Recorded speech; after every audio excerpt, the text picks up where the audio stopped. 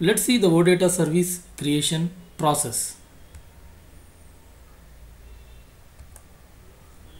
Before creating an OData service, first we have to define the service itself. For this, the first step which we need to follow is defining the data model.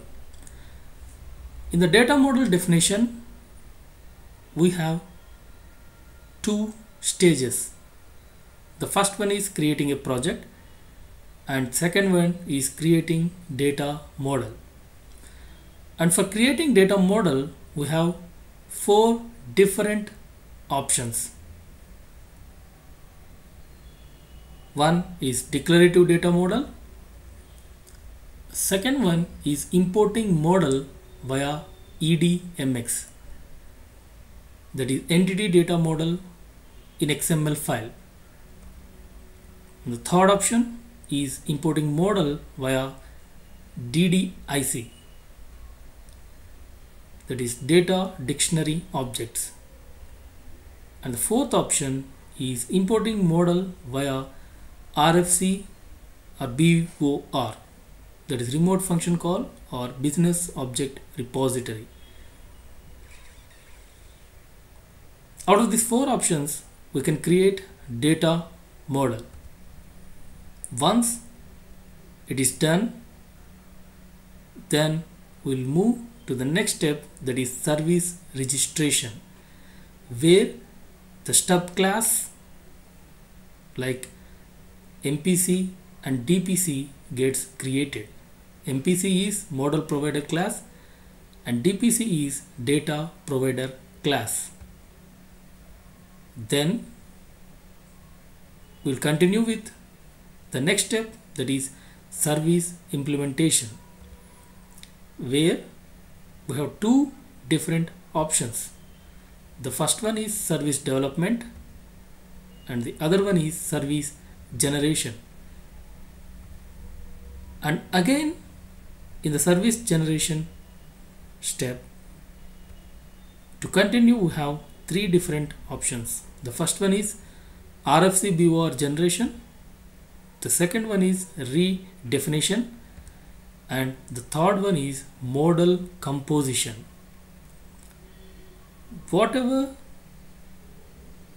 the option that we follow in service implementation step, we move forward to the next and the last step, that is service maintenance, where registration and activation of OData service takes place and the OData service is published. Thus, OData service document is ready for consumption.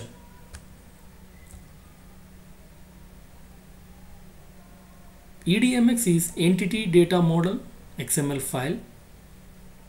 Data model means the data model comprises the tables that are involved in the synchronization. The relationship between all of the elements is encapsulated in the data model of the OData service. Data model is a logical relationship between the business objects. Let's take an example.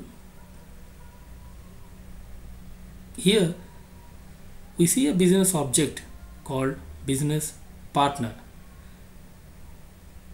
which has an entity set, business partner collection, and properties and navigation properties.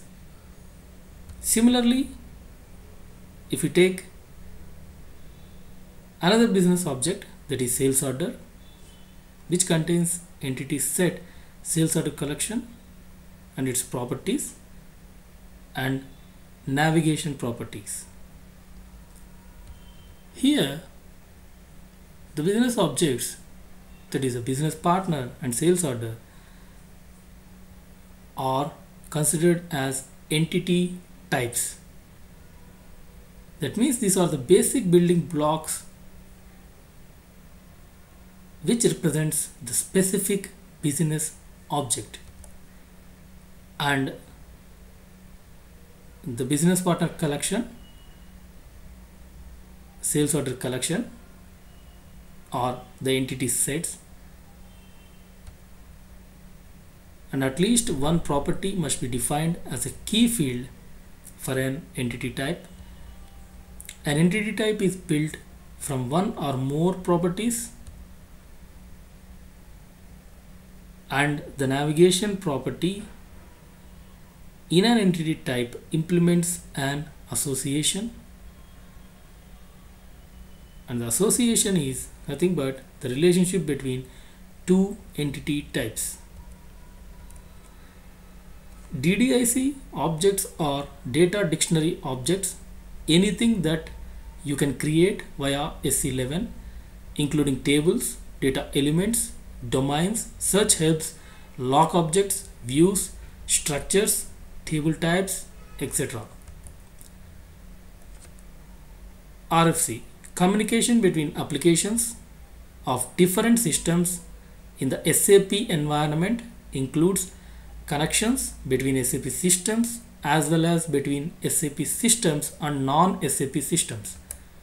Remote function call is a standard SAP interface for communication between SAP systems. The business object repository is an object-oriented repository in the system. It contains the SAP business object types and SAP interface types, as well as their components such as methods, attributes, and events. In the next video, we'll see the service builder. Thank you.